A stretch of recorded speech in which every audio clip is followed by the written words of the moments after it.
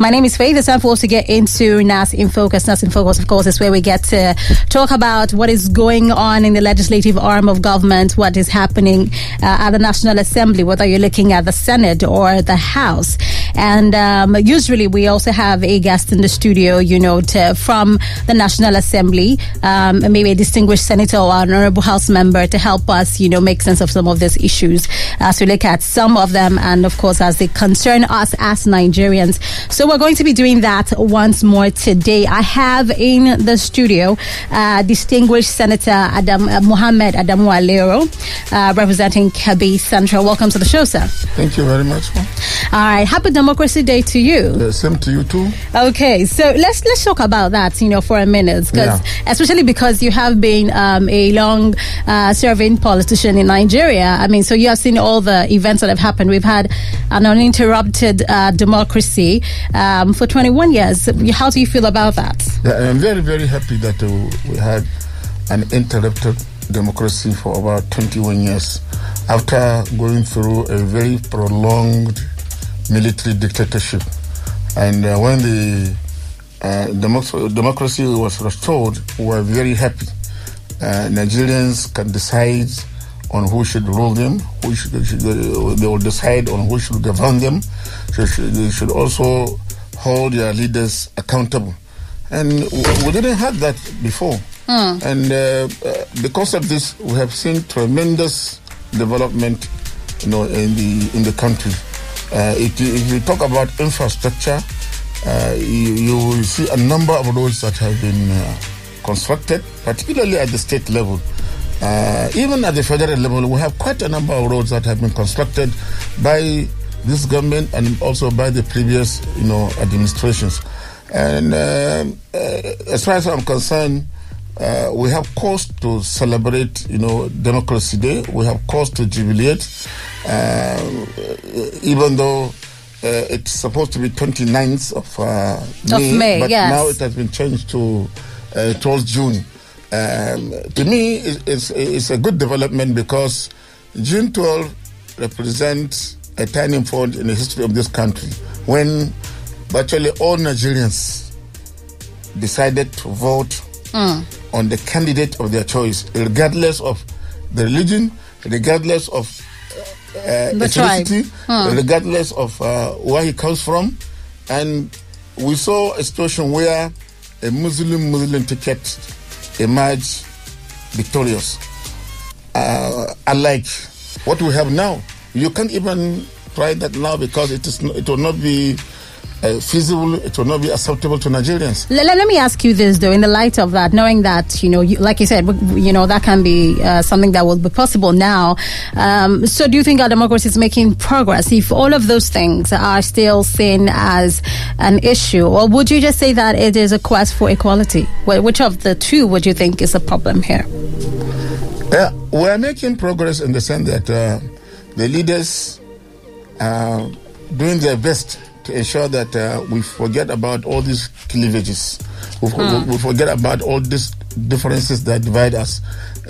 Instead, we should concentrate on things, that unite us. And that is the essence of having a federation. There must be unity in diversity. And that's what Nigeria stands for. And that's what our leaders, particularly President Muhammadu Buhari, is promoting for now. All right, so let's talk about another thing. As we celebrate Democracy Day, we're also going to look at the fact that the 9th Senate is approaching 1 year, basically, after it took the reins. In the 1 year that, the 9th Senate took over, started, how well do you think you've done? Because you've had a myriad of issues thrown at you. There have been different issues, from the crash of oil prices. What it means is that, there's a revenue shortfall, to the issue of social media bill, now to coronavirus. How well do you think the 9th Senate has done, if you look at 1 year of the 9th Senate? Well, I must admit that we had a number of challenges. First, we started with the oil war between Russia and Saudi Arabia that made the price of crude oil to come down very, very low. And then all of a sudden, the COVID-19 pandemic aggravated the situation, and there was very serious revenue shortfall. And we in the Ninth Senate did our very best to ensure that we come out of these challenges. First, we received the revised budget, and within a very short period of time, we passed it into law. We equally received quite a number of requests from the executive, particularly on the foreign loans. Since there is drastic revenue shortfall, there must be money that can augment whatever we have in the budget, because we cannot realize the revenue is expected. So what do? We embark on borrowing, both local and also foreign. Does that make you uncomfortable? Because if you look at what we know right now, we know that the Senate President, Senator Ahmed Lawan, he did mention that the 9 senators approved 28 billion in loans, for the executive. That's $28 billion in loans. There are a number of people who have issues with the fact that we have so much loans being taken. I understand you saying that we need to have a way to fund the budget, and that is where taking the loans come in. But are you comfortable with the fact that our revenue is drastically low? So, servicing of the loans is another problem. And then you're looking at the fact that our debt to GDP ratio starts about almost 32%. Does that worry you? Hold on. Our debt to GDP ratio is still good. It's one of the lowest in the world. And that's why the National Assembly approved that budget. And we also approved the budget because we know most of the loans will be used to execute capital projects. And there is no way this capital project can be executed without borrowing. And for that reason, we saw the wisdom in approving the loan. Nigerians are eager to see infrastructural development. It doesn't matter whether the money comes from loans or from local sources, even though it would have been better if it comes from internally generated revenue. But it is not forthcoming, so we had to embark on borrowing. And I don't believe that we cannot service the loan. You see, we are trying to diversify the economy.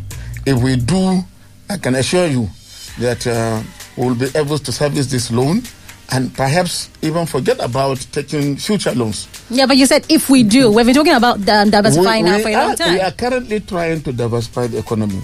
We are concentrating on agriculture, we are concentrating on solid minerals, we are concentrating on manufacturing.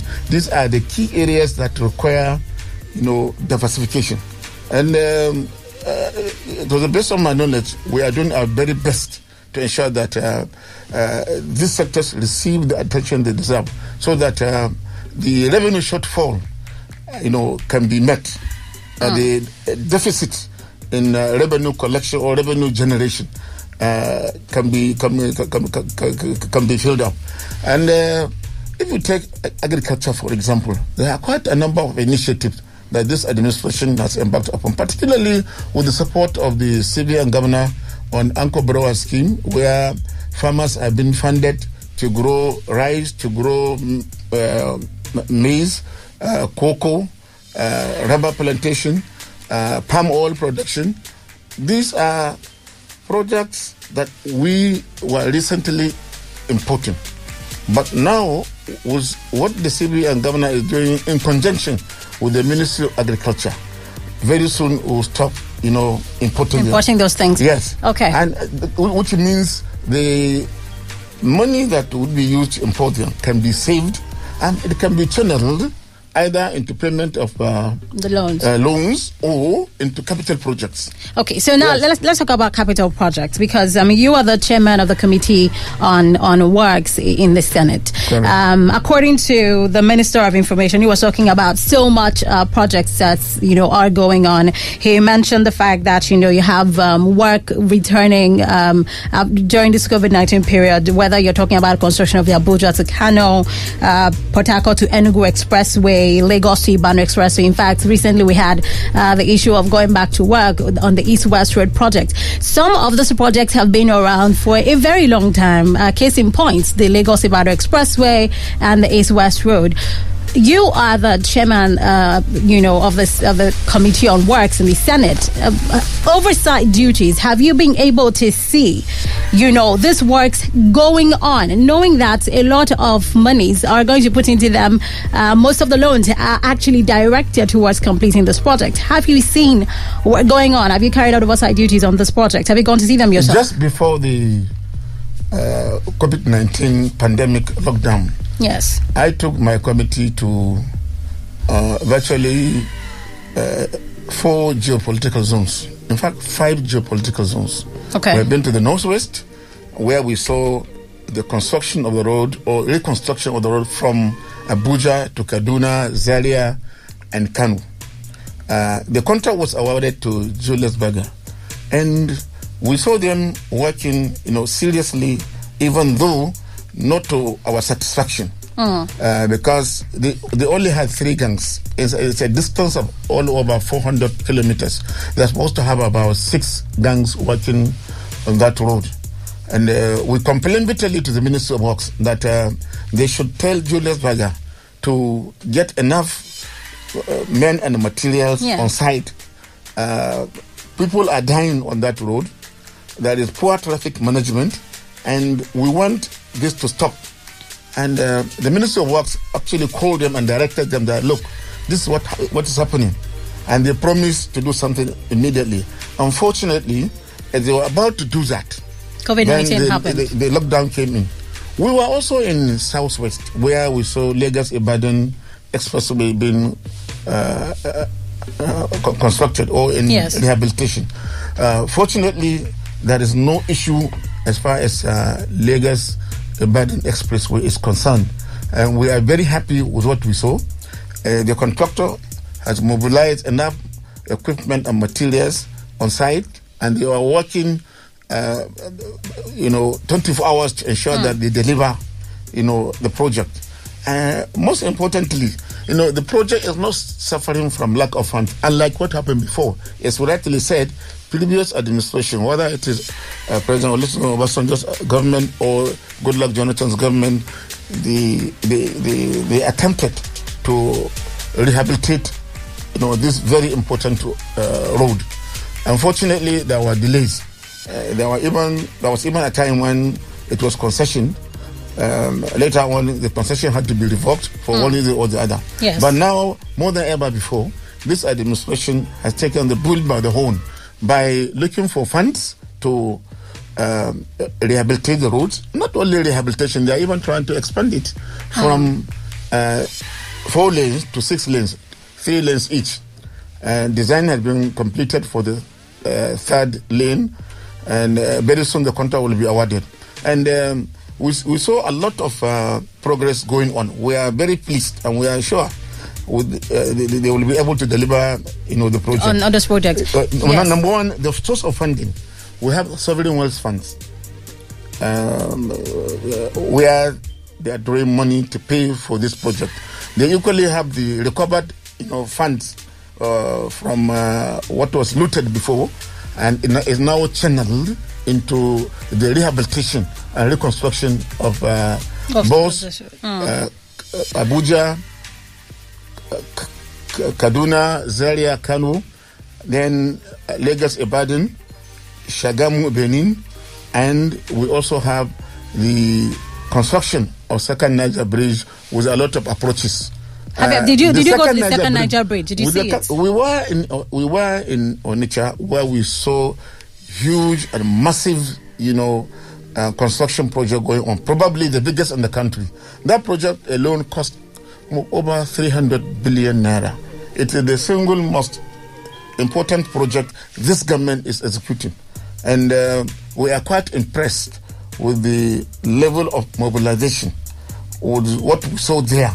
We are very, very impressed. And they are doing very good quality work. Okay. And we were also in the South. After finishing the Southwest, yes, we went to South, we went Southeast, where we saw Port Harcourt, Enugu Expressway under construction. We were in Benin. We saw quite a number of roads that are being constructed by the federal government.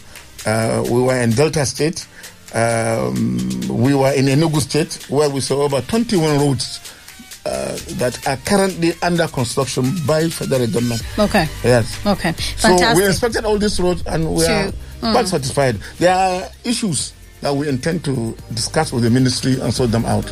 But for now, you like the direction that it is going and so far. Yeah, we are very pleased with what we saw. Okay, yes. Let's quickly talking about the revenue issue, because that is a major source of concern for a lot of Nigerians.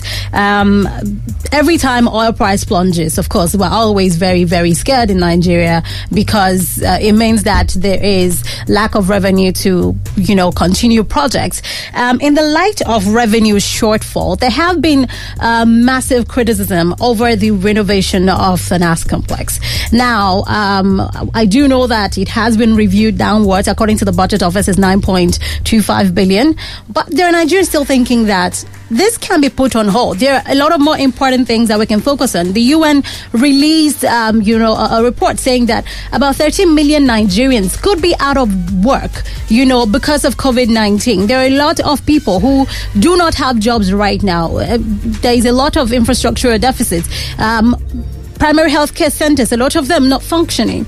There is massive criticism of why the NAS complex is seen as important, that you have to create that kind of amount for it when it can be diverted to other things. What do you have to say to those criticisms? What is budgeted for the renovation of the National Assembly is about 27 billion naira.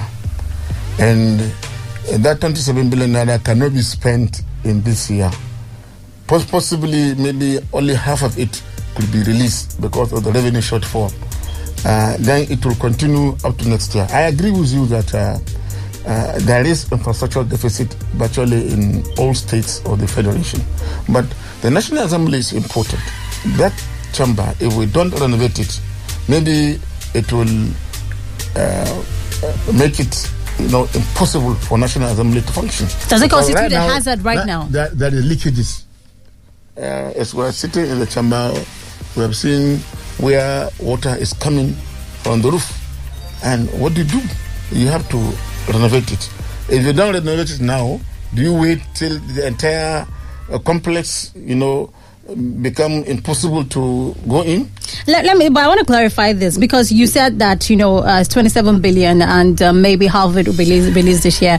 The budget office did come out. The budget office did come out to say that they reviewed it to 9.25. Now I am a little confused. If it is still 27 billion, you shouldn't be confused, because the fact that the money is budgeted does not mean that the money will be released. So it wasn't reviewed downwards. It is reviewed downward. But even after being reviewed, what may come in terms of cash budgeting may not be up to 100% of what is budgeted. It happens virtually in all the ministries. If you budget, 100 naira, for example, you may end up getting at best, 60 or 70. But do you understand? The releases is never 100%. Absolutely. Except under certain exceptional circumstances. Maybe on security issues where you don't have choice other than to release the money in order to save lives. Yes. But I want to ask, generally, you hardly get 100% release. So the hue and cry about the money that is being budgeted for the National Assembly is neither here or there, because I'm sure not even 50% of that money will be released to the National Assembly because of the revenue shortfall. But do you understand why people are a little skeptical about even the amount being in the budget at all, considering the fact that, we have a huge deficit in our budget? I agree with you. We have a huge deficit in the budget. We have huge infrastructure deficit also in the country, and the money could have been utilized better in primary health care, in education, providing education and what have you. But equally, the National Assembly is an arm of government. The legislature is an arm of government, and where decisions are taken, where the lawmaking is taking place, needs to be habitable. If you don't rehabilitate it now, it will be impossible to go in and work you have to give legislators conducive working environment. Unless if you want us to go and start sitting in the hotels or maybe perhaps conference rooms in ministries or what have you.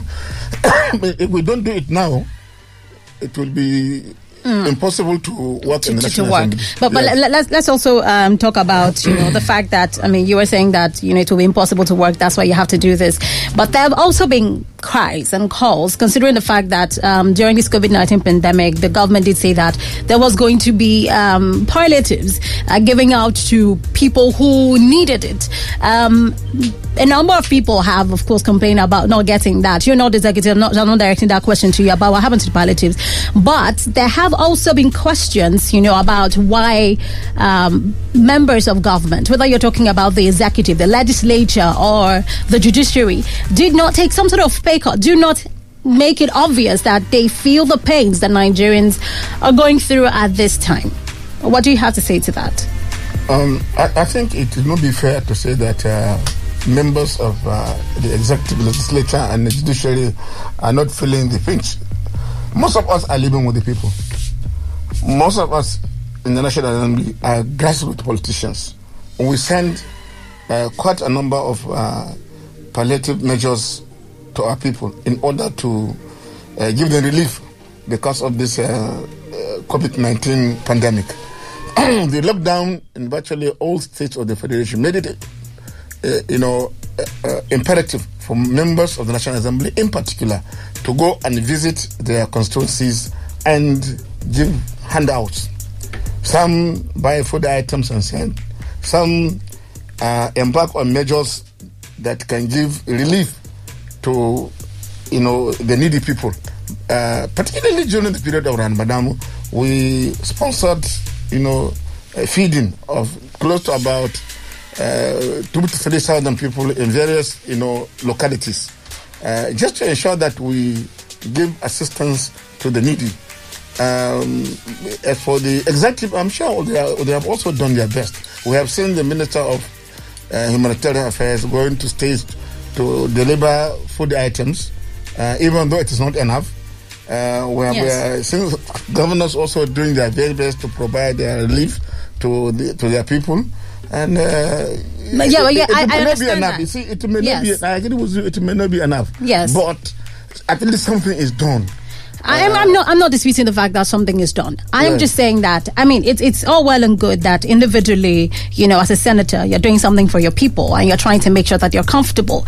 But the question, of course, that I still ask is collectively, did the Senate come out and say, you know what, we're going to take a pay cut because we know that Nigerians, a lot of Nigerians are going to be out of jobs. A lot of them do not even before being COVID-19, we already had the highest number of poor people living in our country. What it means is that there are people who go to bed hungry, as we know it, in different constituencies. Did the Senate, like I said, whether it is the executive or the legislature, come together and say, officially, we're going to take a pay cut because of what our country is going through, and be able to put this there? We are not abreast with what is happening in the National Assembly.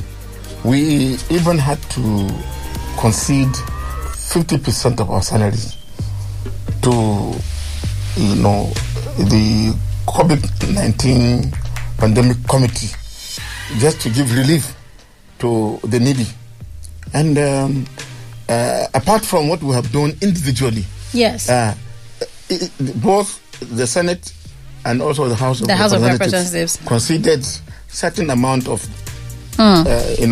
money out of their salary to assist the poor people. So that was for the last month. Out of our concern for the needy people. And not only that, virtually every request that comes to the National Assembly for providing relief to the people, to the needy people in Nigeria, we treat it expeditiously. I'll give you an example. This budget, immediately it came, we didn't spend more than 1 week. We approved it. And CBN came with their own request. It was expeditiously treated and sent back to the CBN, where they are spending close to about 1 trillion naira.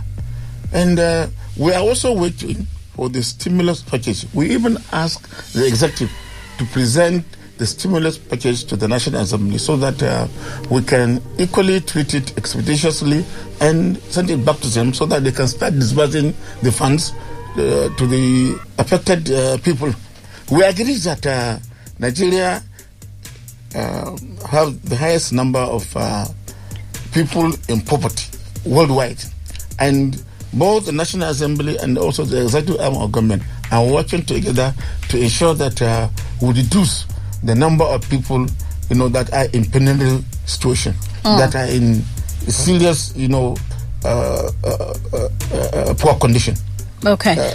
Let's granted that you say you're doing that. Let's hope that we can all see it, because another thing I wanted to quickly touch on before we move on from that is being sure that the National Assembly is keeping an eye on all of these funds to make sure that they're being spent for what they are asked for, whether you're talking about the stimulus package or you're talking about palliatives and all that. The National Assembly is keeping an eye on to keep track of how everything is being spent. The National Assembly has mechanism through the standing committees for every money that's been approved by the National Assembly. Yes. The standing committee charged with the responsibility of monitoring the ministry or the agency or the department of government will be doing its job. They will move from one ministry to another, from one agency to another, to ensure that money is judiciously utilized. And that's why we had cause to embark on oversight, function to Kano, Kaduna, Lagos, Ibadan, Onitsha, Port Harcourt, Enugu, to ensure that what we appropriated in the 2020 budget is being utilized. Okay. Yes. Yeah. Now let's move on from that for just a second and talk about the issue of security. Yeah. Because besides the fact that they're hungry people, some people say that has also led to an increase in crime rate. Yeah. You have a lot of stories about insecurity going on, but even most recently, even international media, it's everywhere about the recent killings that happened in the northern part of Nigeria. I want to get your thoughts on that, because at some point it did seem like the issue of the insurgency was going to be behind us soon. But now you're seeing these recent stories and you're seeing the insecurity that seems to be mounting, in the country. Let's talk about what you see happening where insecurity is concerned in Nigeria and how you think we can approach it differently, because it does seem like what we're doing right now is not working. To be honest with you, we are worried. We are concerned more than any other group in the country about the insecurity situation in the country. We even had cause to sit down and hold about and we came up with very good resolutions that we want the executive to implement. And unfortunately, those resolutions have not been implemented.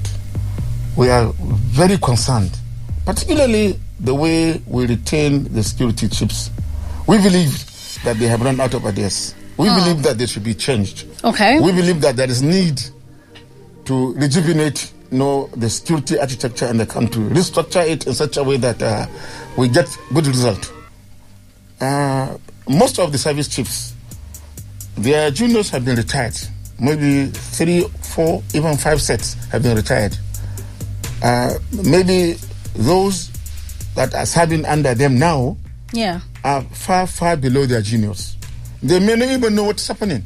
We complain bitterly to the executive that, please change these people. Introduce new ones so that we could see result. Nigerians are being killed on a daily basis. And there is no justification whatsoever for retaining the service chiefs, because we have run out of ideas as far as National Assembly is concerned. We told the executive that. So what can National Assembly do about that? Because I know it's a prerogative of the executive to change ours them. Is to advise. Resolutions coming from the National Assembly are strong advice to the president. Yes. And it's up to the president to take it or to leave it. But we feel very sad that those resolutions are not being taken seriously.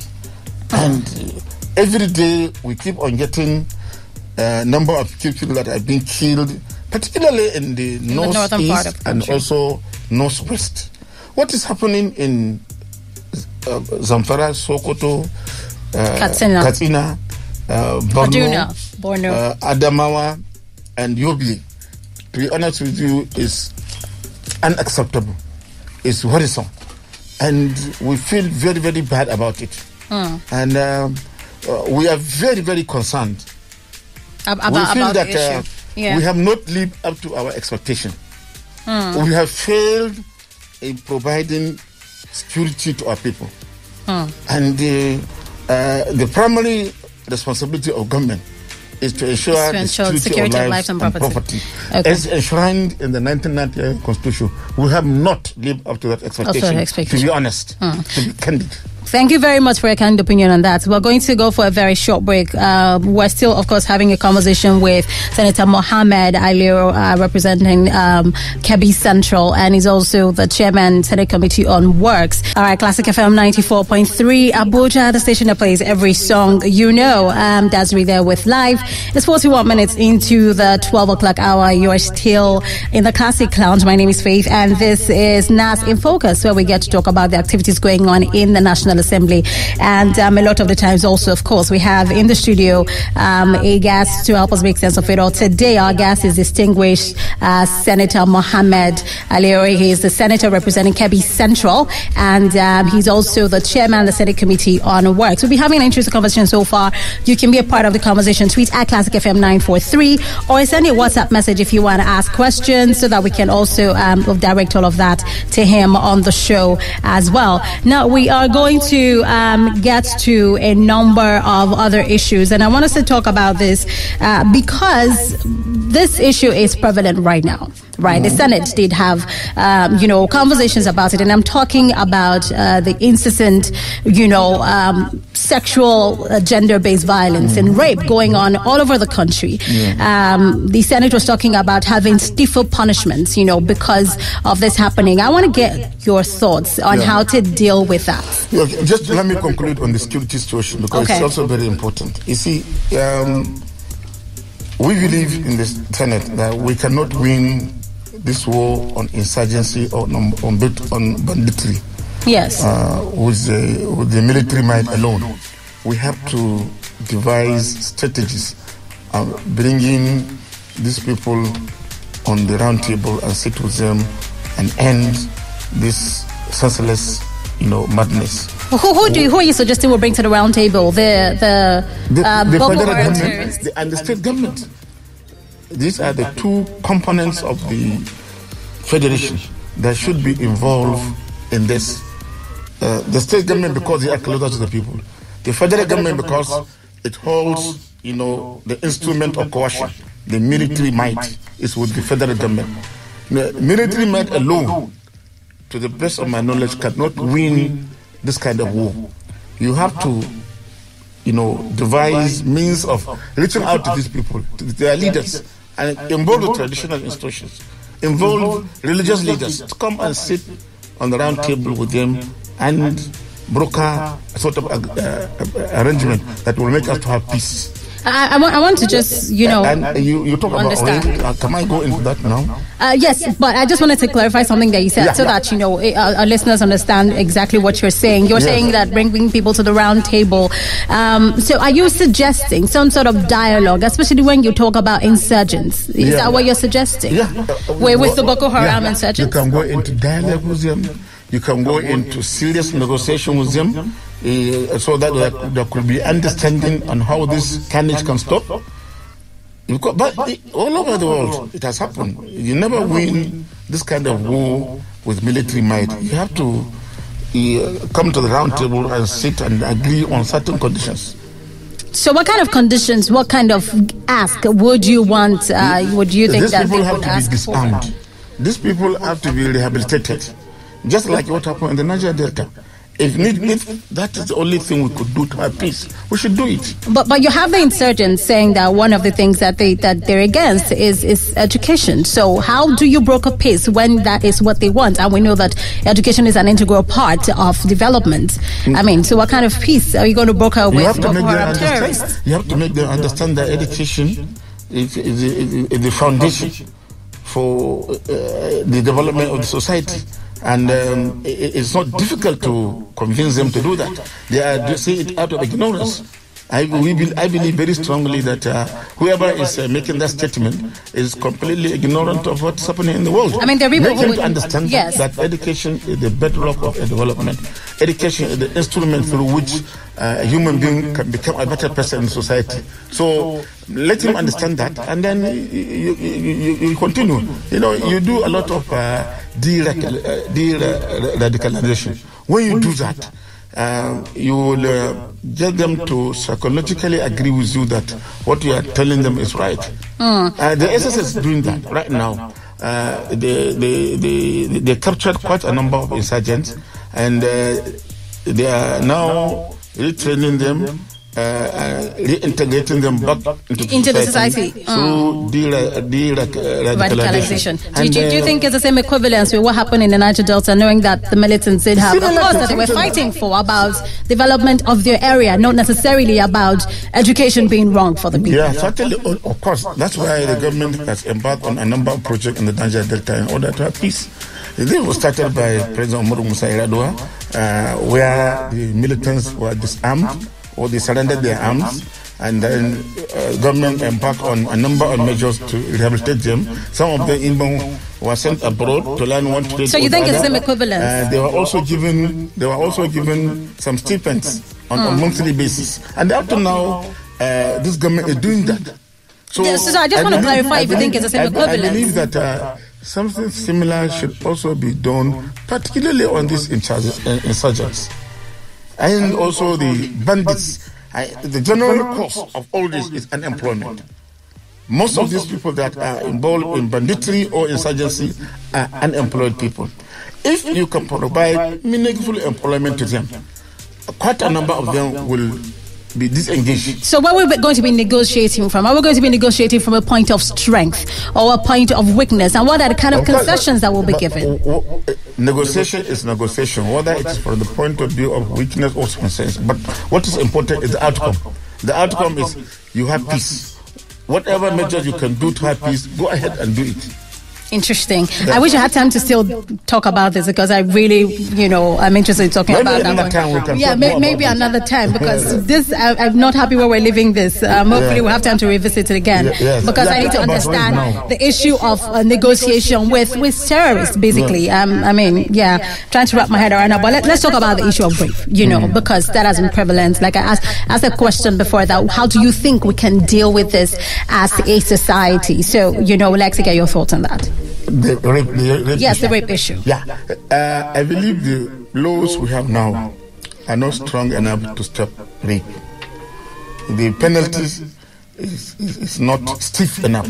And I believe that we should have stiffer penalties prescribed in our laws so that it will serve as a deterrent to rapists. Unfortunately, over 80% of the rape cases are not even being reported because of fear of stigmatization, because of fear of isolation, or the victim could be ostracized. So, particularly in rural areas, what is happening now in social media and also even in the conventional media is happening simply because it is now happening in the urban centers. Or if you go to rural areas, over 99% of the cases of rape are not reported. So what kind of penalties will you be, because you're saying that the penalties are not strong enough? Yeah. You are a senator. If you were going to suggest a penalty. We are advocating life sentence for rapists because it is criminal. It's just like armed robbery. You rob a lady or a girl with her virginity, and you go scot-free simply because you could go to the judiciary and hire lawyers to go and argue a case, and they set you free. I believe we should have stiffer penalties, and once it is established that you commit rape, you should be punished severely so that it will stop others from going into it. Okay. And again, the victims of rape should also be given very good health care, and they should not be stigmatized. There was even a bill passed this week that victims of rape should be rehabilitated, given proper medical care, and they should not be ostracized, they should not be discriminated. And we discussed all this, and we have already passed this bill to the Committee on Women Affairs for public hearing, where people like you can go and make our input. Yes, you can prescribe whatever penalties you feel that should be put in the law, so that it will stop people from committing rape. Okay, I mean, all of those are well and good, but presently, I mean, there are two different acts that we know have been passed. Some of them have been to address this particular issue of rape, whether we're talking about the Child Right Act of 2003 or we're talking about the VAPP Act, that's the Violence Against Persons Act of 2015. What we do know is that a number of states have not domesticated this act. Because they're an act of National Assembly, so they have to be domesticated, at the state level. Child Right Act and the VAPP Act. The VAPP Act was passed in 2015 when you were, also a senator. And I am going to, zero down on this because it is a very crucial issue. Looking at the fact that the state that you represent, Kebbi State, has not domesticated this, and also when you were governor, because you were governor, between 1999 and 2007. Yes, the Child Right Act was passed in 2003. You did not push for the domestication either in your state, and now it's 17 years. Kebbi State has touched that. The Child Right Act could not be domesticated in quite a number of states. The contents of that act go contrary to the religious convictions of a number of Nigerians. Can you explain that for me, sir? I will explain that. The Child Right Act. Yes. There is a certain age limit where a girl should marry. And as far as Islamic religion is concerned, a girl, once she reaches the age of puberty, can get married. And the Child Right Act is saying that she must be up to 18. 18. Under the Islamic code, you can marry a girl at the age of 17. You say puberty. Some girls are 12. Puberty 12. No. Once you reach the age of puberty, the age is not important. What is important is her body features. Do you get me? If she is responsible enough to get married, she should get married. Do you think a girl at 12, if her body is grown, if her body is matured, can get married? I'm just giving you one example. Once a girl reaches the age of puberty, she should get married as far as the Islamic law is concerned. And it is difficult to convince Muslims to abandon this. People hold their religious conviction very seriously, and they cannot negotiate it with any other thing. Let me clarify this. Okay. I want you to understand it very well. So finish. Secondly, there are so many provisions of the Child Right Act that go contrary to the Islamic, religion, and because of that, many Nigerians are objecting to the domestication of the Child Right Act. Can I understand which other part? Because you talked about, the age, that in Islamic law, in Islamic religion, once a girl is grown to a certain age, when her body is matured, once she hits puberty, she's ready to get married. You said there are some other things that have been objected to. What other things have been objected to in the Child Right Act? I will give you an example.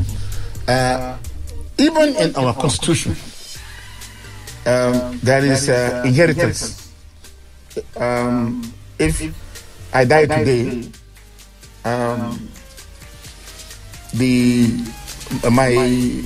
whatever I leave behind, your inheritance, will be shared among my children. Yes. A girl will get half of what a boy will get. Under the Child Rights Act, this is not allowed. And virtually in all Islamic countries, this is a common practice. If you are Muslim, you die, you have children, you are the female will get half of what the male will get.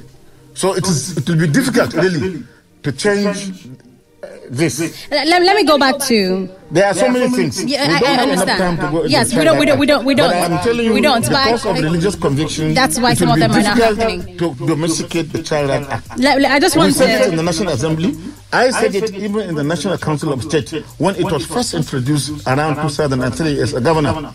We objected very strongly to the Child Rights Act. And so you're saying an objection to the Child Rights Act? Virtually in all the northern states. Yes.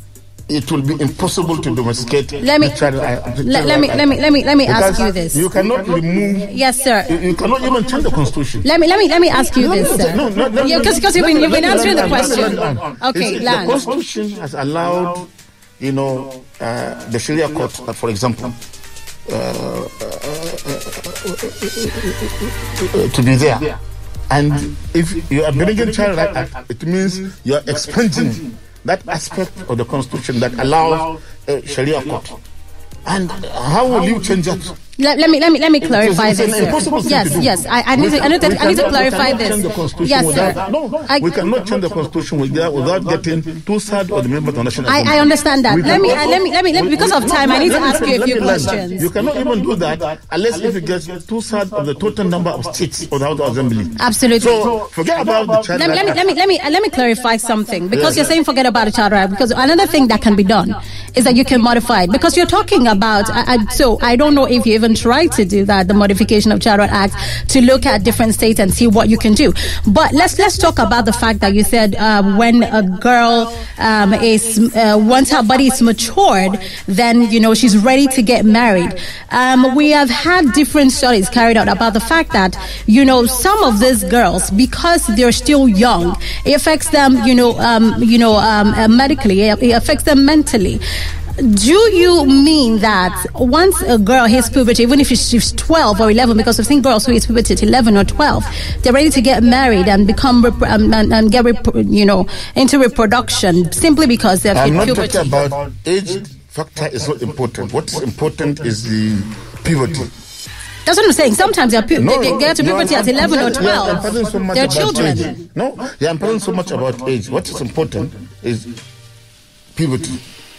Some girls can reach the age of puberty at 14, 15, for example. What about the ones who get there at 11 or 12? 11? Well, I'm not sure. I'm not sure. This is interesting because what it means is that they're women.